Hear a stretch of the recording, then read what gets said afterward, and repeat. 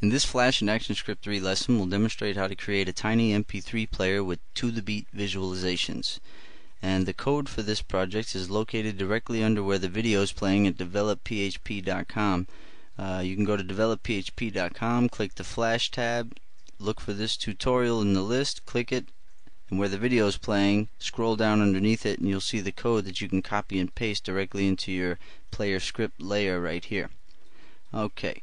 And another thing to realize is in the code we're referring song.mp3 that needs to live in the same directory, the same folder where this SWF is going to wind up.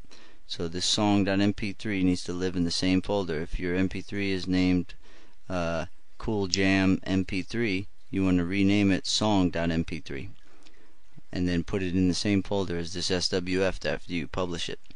Okay, so the first thing we're going to do is create the skin. And that is, well, let's look at our canvas size first. We have 148 by 24 pixels is our canvas size, and it's set to black background. We're going to click our skin layer and drag out a rectangle. And before we drag that out, let's see. We're going to make sure we have a fill and a border. So let's give it a border of not so white and fill of not so black. And then draw out the rectangle on stage any size, double click it to get the fill and the border highlighted, and put it at an X position of 1 and a Y position of 1.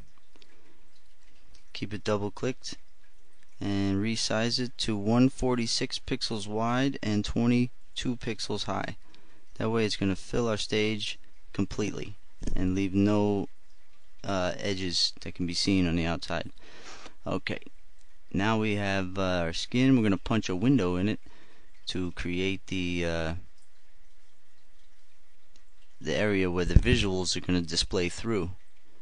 So let's grab another rectangle tool and draw it out, not so big this time. Keep it nice and thin.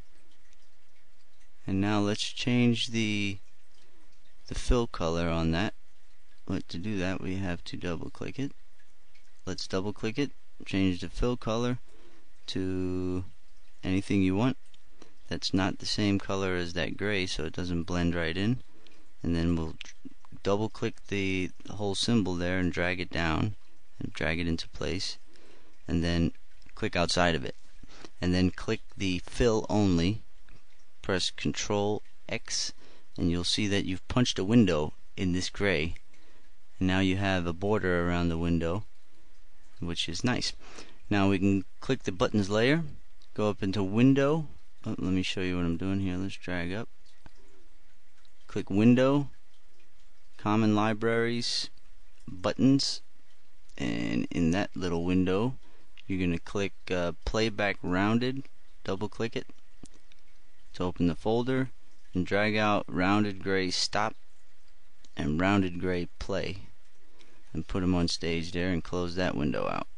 Now get those lined up to where they're even, and select both of them by right or left clicking one, holding select or holding shift rather, holding down shift and select the other. Select both of them together, hit the free transform tool, grab a corner, hold shift, and resize them any size you want. I want them nice and small to fit up in my player there, so make them nice and small, put them into place wherever they look right, and give this play button an instance name of play btn, and a stop button, give that an instance name of stop btn.